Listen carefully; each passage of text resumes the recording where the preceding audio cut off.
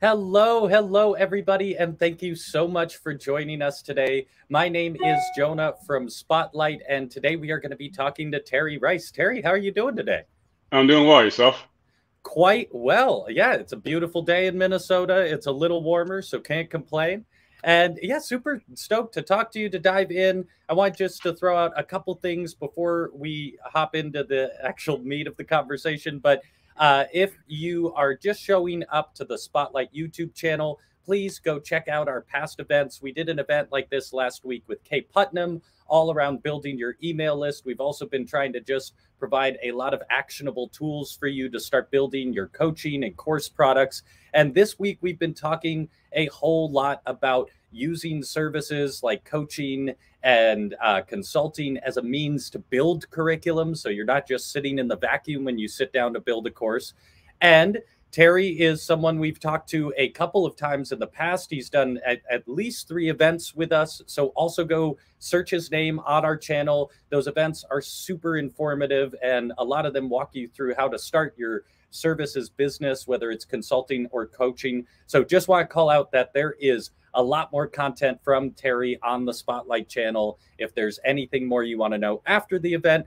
But let's dive in. Terry, first, just for anyone who's here who maybe doesn't know about you, would love to hear it from you. Can you give just a little introduction, who you are, and kind of what your primary business is? Yeah, absolutely. So first of all, I'm the father of 4 children, and they are all here right now because unfortunately we have some cases of COVID going through the house. Luckily, everyone's doing well enough, but you will hear them express the fact that they're watching TV and enjoying it. So there's that. There you Um, go. but I'm also a business development consultant, and what that normally involves is helping other entrepreneurs build their brand and revenue. That could be your pricing, your positioning, your marketing, your social media content, anything under those guidelines. And I'm also a contributor to Entrepreneur Magazine, which is a lot of fun because my goal is to create content that would have helped me 5 years ago when I was just Mhm. launching my business and had no clue what I was doing. So if I can help anyone avoid all those challenges, all that second guessing, and a lot of the stress and anxiety, that's what I'm here to do. Love it. And so, Terry, one of the reasons I really wanted to talk to you is in past events and just from your content in general, you're a big proponent of people starting their online business with like coaching or consulting, basically taking the knowledge you have and using it to help other people. But not starting right off the bat with courses or all of this. You're also not selling like drop shipping or all of this, right? It's just like you want to get online, you want to sell your services, take the knowledge you know and share it with other people. So, can you tell us a little bit about your personal history when you started to take your business online? What did that look like? What was your first move? Kind of what did you see as your big value proposition starting out, and how did you represent that to your customers? Not well, for starters. So let's just get that out the way. Yeah, yeah. Yeah, the first 30 seconds you're gonna say, "Why is this guy even on this event?" Because like it was just me messing up. So I left my job at Facebook and I started doing digital marketing consulting. So helping companies, normally e-commerce brands or even local stores, sell through Facebook or through paid ads. But I was good at my job, but not good at building my business whatsoever. Mm, So I just didn't charge enough. I just wanted people to say yes. I had no real onboarding process. I had no real process either how I help people. And I mm. always say clarity is the precursor to confidence, both in yourself and from the prospect's eyes. So I was just messing up. And what I really had to do was just stop doing so much and just start being more present and saying, look, I actually have to work on my business. Stop working in my business and start working on my business, which is even more embarrassing because I went to business school and I didn't use any of the best practices that I learned. So initially, I faced like a lot of rejection, and you go through an identity crisis to an extent because you're used to having this 9 to 5 job, working in corporate, and everyone wanting to talk to you. All of a sudden, being this nuisance who you're just begging people to respond to your emails.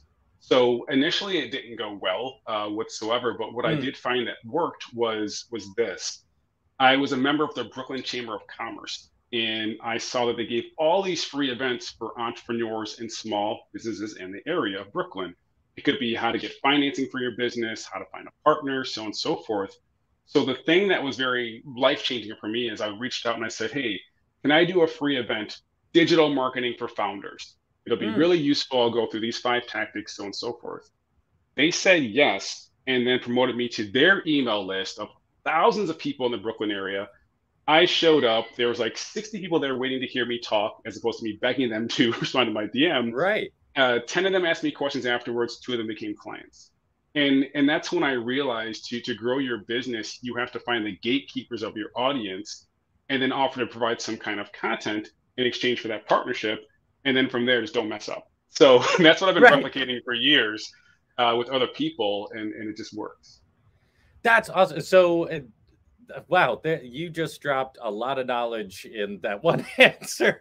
I want to call out first just the clarity is the precursor to confidence. That is so valuable just as a tool for anyone starting out, whether it's being clear on your customers' problems or your own mission. I just want to call that out because that just resonated with me right away. And then also, so that's fascinating. So you caught on to something when you figured out that you could start offering to other people's audience your services and all of that. So right off the bat, I'm curious, you recognized, you knew you had something to offer. You started seeing a method for growing your audience, at least at first. But what was the biggest challenge in establishing your own brand, your own consulting business, once you recognized that there was a problem you could solve and an audience you could talk to? Yeah. First of all, I want to grab a question. Yeah. Someone's saying, what is a gatekeeper? So essentially, a Oh, boy. gatekeeper is the person who has access to your audience. And in this case, the Brooklyn Chamber of Commerce is a local organization that entrepreneurs belong to, and they give free events. So they had access to my audience, and if I could align with them, I would get that access as well. So Mm. that's the overall goal. Uh, the question I forgot already because I'm not good at Oh, two-part questions. no worries. So, No worries. Basically, once you recognized clearly, you had the clarity that there was problems you could solve, and you figured out a way to like start reaching that audience. What was the biggest challenge in establishing your like authority and your own business to do so? I think we should all aspire to be more like Nickelback, and I'll explain why. Is it going to make sense? Give me another 30 Oh seconds. boy, love it. So if you Google most hated band in the world right now, Nickelback is going to show up. But here's the thing: they're also one of the most successful Canadian bands in history, right? Hmm. So the people that love them really love them. And the moral of the story is don't try to be like everyone else. Don't try to blend in. You want to be polarizing to an extent because that's how you stand out. And how do you do that? It's through your personality. How do you do that? You build your personal brand. So when you're writing content on social media, which is a great way to attract people to your business, even if you still have a 9 to 5, you want to do so with your own personality and not be so bland that you're just someone, writing content or saying how-to stuff. So on my end, you hear me talk about my family. You hear me talking about going to the gym. You'll hear me talk about the times when I, was just kind of embarrassed when I first started my business. But that's how I built my personal brand. And once you realize that you don't have to blend in or sound like everyone else, especially sounding corporate or professional, whatever the heck that even means, that's when you really stand out because that's when people start to know you for who you are, not just what you do. And that's how you Mm, build your brand. But it took me too long, let's say over a year or so to do that. And what helped me come to that point was doing live events like this. mm, Sometimes there are 300 people, sometimes there are 3 people. But people would come up to me and say, look, that's cool, you know this stuff, but the reason why I like you is because of X, Y, Z. And the more you hear about that, you'll hear aspects of your personality that they like and appreciate and share with others. And you realize it's not just the nuts and bolts being good at your job, it's also making yourself appear like someone they want to align with because you're being honest about who you are. mm. Oh man, I love that. We had someone in the comments in last week's event. Well, someone was expressing how they're nervous to put themselves out there, and then someone else hopped in and said, "Your vulnerability is not a weakness; it's an asset." And it sounds like that was part of the process too. Is like really recognizing that your personality was an asset for your brand. It was. And what I want to do is I want to go back and just do some nuts and bolts stuff because everyone here, I appreciate your time. I know it's valuable. It's not the Terry Rice show; it's your show, right? So, and by you, I don't mean you, Jonah. I mean I mean Yeah. everyone in No, attendance. yeah. So, what I want to do is give you a very easy formula to follow if you want to launch your own professional service business, even if you have a current 9 to 5. And the benefit of this model is you can do it with no startup costs, and you can do it with the skills that you already have. So, Mm, what do you do? First of all, you take a personal inventory of all the jobs you've had and the associated tasks you've had with those jobs. And you put them in buckets, things that you like, things you didn't like, things that you're good at and like. And more or less, you want to say, what am I good at and what do I like? And then offer that as a service. So Hmm. maybe it's email marketing. You know, you've had several jobs in marketing, which you really love email marketing. Cool, that's your service. Then document the process someone would have to go through to be good at email marketing. Good title, good copy, good whatever. And the first step in this model, it's called the action model, is to offer audits. You're going to say, hey, I've been doing email marketing for X years. I'm going to audit yours over at Spotlight to make sure you're doing a good job. Give me $1,000. That's your audit, you going through that process. What's the next step? Consulting. That's you saying, look, all right, after the audit, looks like there's a few things we can tweak here. If you want, I can consult you on best practices over the next 2, 3 weeks for this amount of money. Hmm. That's the C in the model. Next, training. Training, you're getting more in depth. You're like, look, you're actually not that good at writing emails. That's the problem. It's not the tools. It's Right. not that. This is like, you need help becoming a more modern email marketer. I will train you and your team to do so. That's the T. I, implementation. Look, your email marketing platform is actually bad. I'm going to help you implement another one that's going to be much better based on your needs. That's the I. O is ongoing retainers. Look, every month you can ask me any questions you want about email marketing. I'm here to answer them for this fee. And the N is new opportunities. That's you saying, look, let's find some other ways to work together. Maybe, Hmm. I'll be a spokesman for your company. I'll get on stages talking about this stuff. Or if you have a podcast, I can help you with the content for that, so on and so forth. So again, it's ACTION. It's audits, consulting, training, implementation, ongoing retainers, and new opportunities. Pick one, pick them all, do whatever, but do it with the stuff that you already know how to do and you enjoy, and you're on your merry way. That is awesome. What and that sounds also like a cyclical tool. So any new business you start or any new venture you start, you can just use that as a model. Oh man, that helped me so much just now because you even identified things that maybe I do a little bit in my business, but not intentionally. And There you having go. that intention makes such a difference.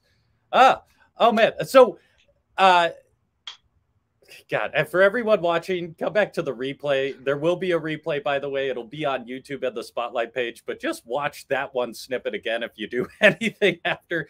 That is so valuable. I want to, we don't have a whole lot of time here, so I want to get to a couple things that really stuck out in past events talking to you. So, as you're developing this, you've talked a lot about social listening when you have questions about your brand or questions about a product, how to craft something.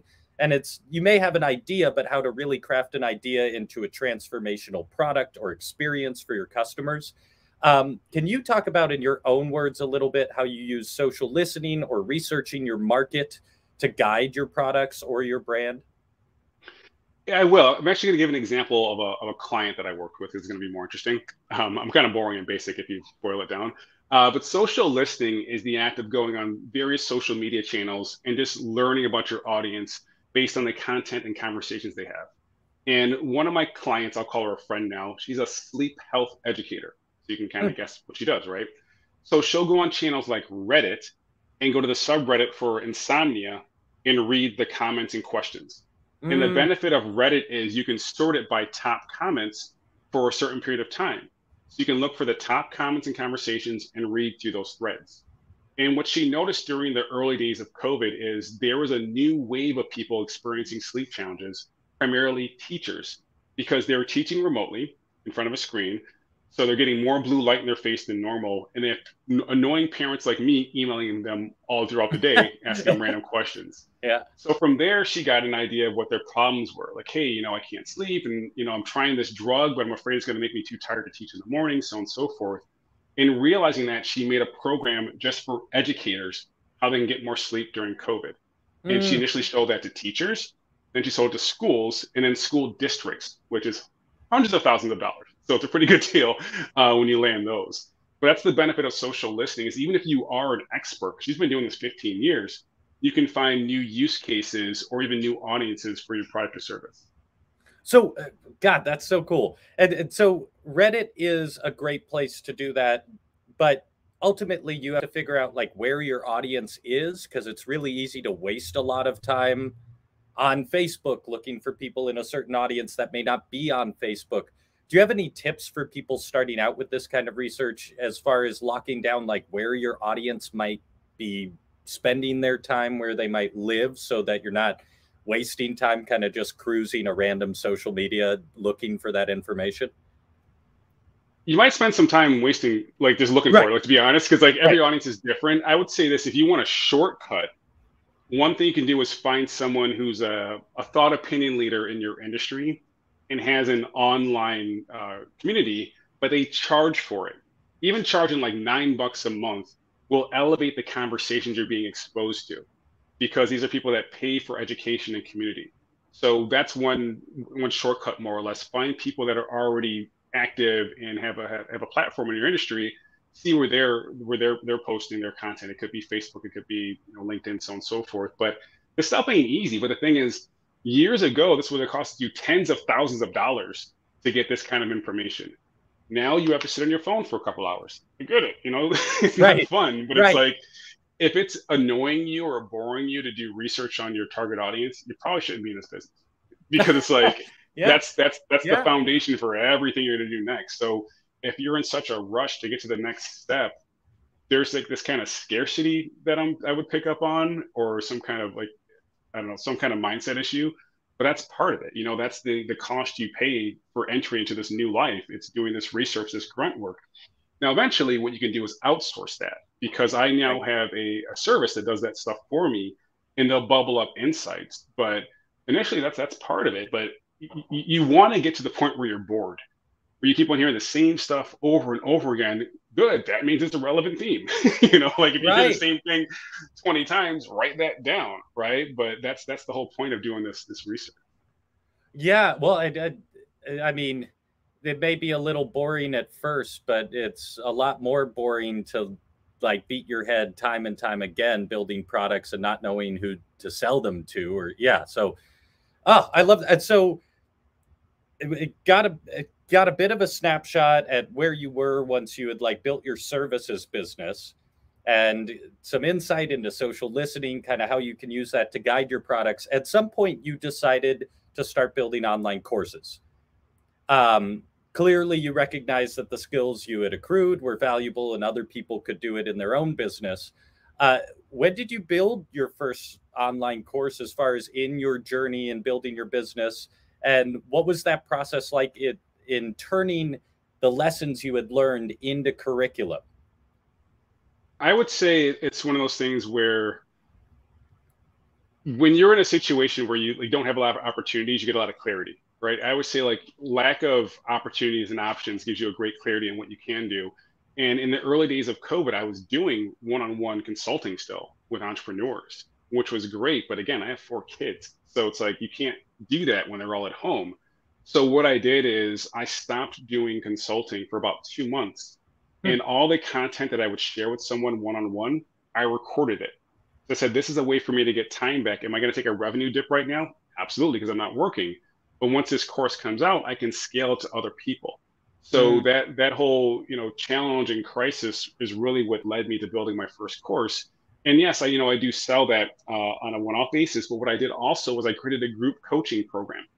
Mm. And the benefit was I would say, look, everyone gets access to this course. You take the course. I'll be here every Tuesday and Thursday at 3 p.m. to answer any questions you have. So now I actually had more clients because they were doing it asynchronously, and I was only having 2 meetings per week with all these people. So it worked out better. My revenue actually went up as a result, even though, again, it's during early days of COVID, everything's going nuts. My revenue went up because the content I have helps people make money. And for any entrepreneur who wants to do so, it was a good solution.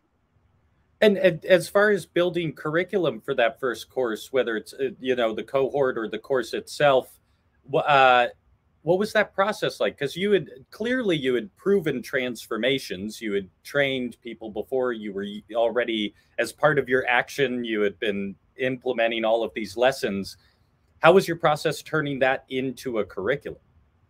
It was the same format that we would use in the action model. When you're Mm. making that audit, how would you audit someone's work? Same thing. It's like step one's this, step two is that, step three is that. And I had so many iterations of doing it live with other people. I would say questions create content. So whenever someone had a question about my framework, that would become content I put in the course as well. Hmm. So that's the benefit, and that's why I think you should not build a course until you deliver the content live several times, and you can decide what several is. But you get more feedback from the audience when they're like, "Wait, what's that mean?" Or "I'm confused," or "That's boring," and "That's really useful." And in some cases, I've changed the order which I teach things because I'm like, "Oh, this should come first." For me, I know because I know it, it's my content. But for the audience, they got lost there.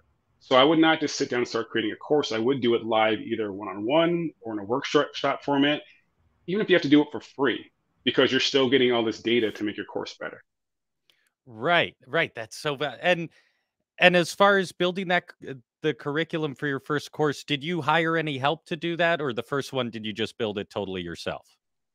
No, I built it myself, and Teachable has some great resources on the website on how to do that. I think the funniest part is me recording it myself because it was me with like this camera, and I was doing it by myself because it's like early days of COVID, don't touch me. And to center my camera and to zoom in, I had to put like a coat rack there that was like roughly my height, and I'd put like a hat on it. And I'm like, okay, let me zoom in on it. So I actually have like behind the stage video of me doing that with like me with this stupid coat rack in front of me. But but the process of documenting me creating that actually got people on the pre-order list. It's like, what are you building? I'm like, well, here's this thing if you want to buy it. So going back to building a course, I strongly suggest doing some kind of pre-sale where you offer some kind of discount in order for people to make a purchase earlier. But that pre-sale was useful because I'm at this studio by myself recording. My wife is watching all the kids. It's tough, right? But when you would see those orders coming in, like while you're walking to the office, while you're working back, you're like, okay, this people want this stuff. There's a purpose in this struggle right now, and it will be worth it. And it did pay off. So that's another benefit of the pre-sale is you get this motivation to keep on going because you've already proven your concept to some people. Right, and so you were already offering a pre-sale while building the course itself. Yeah, and I say like, hey, I'm still building it. I wasn't like, Right, trying to right, hide right, it or right, anything. right. But yeah, I was selling it as I was building it, and that was beneficial because I would say, what do you want to see in it? You've already invested money. Can I make some tweaks? While I'm still recording. Yeah. And so I'm sure there's a few, but if you can lock down, just because we all, every time we go on our first endeavor, we make mistakes. But like, if you could lock down the biggest mistake you made building your first course that you could pass on to people building their first course. Forgetting to plug my microphone in Yeah. Yeah. several times. Oh, that's so real. Yep. I would say that was one Yep. of them. I would also say it's this. I think, and this is just me being completely honest, right? I think I made it Mm, too long because I tried to like vomit 7 years worth of information into one course. And it would probably take you about a month to get through it. But sometimes you're like, look, I just want to, get started. So if I could do it over again, I would have taken away some of the content and maybe offer that as like, on the side or whatever. But you want to make sure people can actually complete the course because people recommend courses that they enjoy and complete, not courses they got a discount on, right? So you right. want to make sure that you're setting up people to get through it. And what I did later is I started adding prompts like, hey, you're almost there. Just do this. I know it's tough. And that increased the completion rate. But yeah, I mean, I think it was just too long. So everyone says go narrow, but I'm an educator. Like I teach at NYU and General Assembly. So I'm like, no, you need all this stuff. Maybe you do, but not right now. That could have been a follow up course. So you might have broken it up into multiple courses if you, Correct. Yep. okay. Yeah. So one of my favorite parts about building online courses or just embarking on that journey is having to get feedback and work that in, and not just like opening the space for it, but actually having to listen and incorporate it. I'm curious, how has like how do I want to put this? Now that you have online courses and you have a community, you have your own focus group to like do social listening with within your own ecosystem. How has that affected like your products since building a course? How do you continue to integrate the feedback and the learning? What does that process look like? One thing I didn't account for was how challenging it is for some people to create content. Because in the Mm, course, I'm like, yeah, post content. Here's some themes to use. Next chapter, right? So now right. I have standalone content where I'll teach people how to create content based on various themes, what they're interested in, and even different mediums. Because for me, my focus is on helping people do inbound marketing, not outbound. And to do that, you need to have a lot of content. Right. And if you're not comfortable with one form of content, there's other options that I didn't explore as much as I could have. And even giving people just like the tactics to go deeper into how to create content. So that's what I do separately now. But for my model to work, you want to be attracting people because I don't like begging people to talk to me. Right. It's not comfortable. You lose all leverage, so on and so forth. And I think that's why some people don't start a companies because they don't want to seem desperate or salesy. But with my model and my process that I have now, you don't have to because you're attracting leads to you. And so, if you can expand on that just a little more, you're attracting leads to you by putting yourself out there, by through the content, right? That's the attracting force. Pretty much, it's just saying smart sounding stuff on social. I mean, if I could distill it Right. down to Right. that. Right. But to get more granular, it's also having what's called a lead magnet. So some kind of PDF or guide they can download to get on your email list. But then outside of that, it's also getting speaking engagements. So if you feel comfortable speaking in public, especially now, because right now I'm like on my computer in my office, right? It makes it so much easier because now Teachable and Spotlight are the ones that ask you all to come here, and I appreciate your Yep. time. But all I have to do is show up and not sound silly, you know. So I don't know. You tell me how I'm doing in the comments, right? But if you can form those partnerships, then again, you just have this inbound marketing engine going for you, and you don't have to try so hard because people are saying, "I heard you speak on this event. I want to learn more about creating content. I want to learn more about my pricing. I want to learn more about getting speaking opportunities. How can you help me?" As opposed to me DMing you saying, "Hey, Jonah, I really checked out your profile. It looks really interesting. By the way, do you have 5 minutes for coffee?" Like, no one wants to do that, right? Right. So yeah, that's the benefit of doing it this Yeah, and so I want to ask just like one more follow-up question, just about like course building itself. When it comes to like building, because I love what you said about making the course too long. It's easy to sit down and just think, I want to teach everything I know about everything to everyone. What is your like number one advice in how do you narrow that down? If you're sitting there with this wealth of knowledge, how do you know what's going to be impactful or what's going to be a course someone will or can finish? way. You have to be okay with 80%. 80%. Like you could say, look, I can get them to 100, but you have to be okay with 80% because just that 80 is going to be 100 to them. But if Mm, you bog people down with the details and slow it down and more content, because to get from 80 to 100, it's not incremental, the amount of time spent. It's a lot. It goes deeper, it's much more involved. But if you don't give people that win, or like, okay, at least I feel comfortable doing this stuff and releasing it to the public because you're so focused on that last 20%, it ain't gonna work. So it should actually hurt a little bit that you're leaving mm, some content out. You should be like, oh man, I wish. Hey, if you wish, cool, write a blog about it. And at the end of the blog, say, if you want to learn more about this stuff, buy my course. Now it's lead gen. But it should hurt a little bit. It's like editing film or any kind of video. The cutting room floor, gosh, that's tough. There's so much stuff that gets left out because of time constraints. You have to have the same ruthless approach to your content, even if it does hurt. But then the stuff that's on the cutting room floor, that turns into social media content, turns into videos, it turns into your social post, whatever it is. But that would be my best advice: is to just be ruthless in the how you edit. And it should be painful, but it's still going to help people because you're getting them further than they would have been without this content. oh, love it. Ah, such good advice here today. I'm loving this. Terry, I know you, and this leads into my next question. I only have a couple more for you. You Sure. live an incredibly busy life. You mentioned you have a family, you have kids, you're a consultant, you're a coach, you're a course creator, you're a businessman, you're building a business. How do you, well, can you give us some tips for managing all of that? Because I know how intimidating it is for someone starting out taking their business online to balance all of that. So, do you have a couple tips for how you've been able to manage everything? Yeah, I mean, one is having a vision for my life. What does Mm, that look like, right? What does my day to day look like? How am I known? What circles am I in? So on and so forth. And then reverse engineering the steps needed to get there, right? So for me, my goal, my vision is to create content that helps entrepreneurs save time, make better decisions, and have more time to spend with the people and opportunities that matter most to them. mm, So that's my focus, right?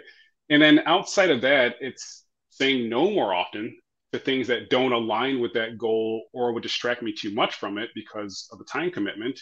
And also, I have a really good executive assistant who handles a lot of the admin type stuff that I just can't get to or would mess up. So, and this is something I posted about on LinkedIn the other day. Like, people say, oh, you should never hire someone until you're making at least $10,000 a month. And I'm like, well, that's why you're not making $10,000 a month. It's because you're spending time formatting Squarespace or like trying to figure out ConvertKit or how to indent a PDF instead of stuff that's going to build your business because only you can do those things. So I have a really great service for that. And my service, I have one main executive assistant, but she manages all these other virtual assistants. So basically anything I need, I can go to her for, and she figures it out. So those would be Nice. the three things. It's just getting that clarity, getting that help, and having that vision. Love it. And two more questions. One real Yeah. quick. We had a couple people asking, can you repeat the ACTION acronym a little slower? I can because I speak quickly, which is a problem, right? So the A is for audits, the C is for consulting, the T is for training, the I is for implementation, the O is for ongoing retainers, and the N is for new opportunities. Love it. And Terry, last question I have, where can people learn more about you? Where can they see the courses you're offering or your other services? Where's the best place just to learn more about Terry Rice? Yeah, LinkedIn's where I'm most active, so you can look for me there. And I do have a few cool things coming up. I have a new podcast coming out next month. It's called Launch Your Business. So if you're interested in that, please do check it out. And then, Jonah, actually through Teachable, I have another course coming out, which is going to help professional service providers launch their business. Again, with no money, with no extra team or anything like that, with the skills you already have. So if you go to my website, you know, list and learn more about that too. But the best spot would be LinkedIn. Love it. Terry, thank you so much for your time. I love talking to you about these things. And even just in this half hour, you have been dropping some super valuable knowledge. So, for everyone watching, just to cover a little ground, there will be a replay. It'll be emailed to you if you RSVP'd for the event. It'll also be on our YouTube channel. Please subscribe to that channel if you enjoyed today's event. We're continuing to bring creators like Terry out here and grow your knowledge base, put this actionable resource into real life situations. And also, if you don't have a Teachable account, there's a link below. You can start one for free and start playing around with with course products and coaching products, all of these things you need to build your business. Terry, thank you for making time to talk to us all today. It's always a delight to talk to you. And thank you, everyone who's here watching live or the replay. It's a blast to have you all here. I hope you have a wonderful day, Terry. Thank you. Awesome. Thank you.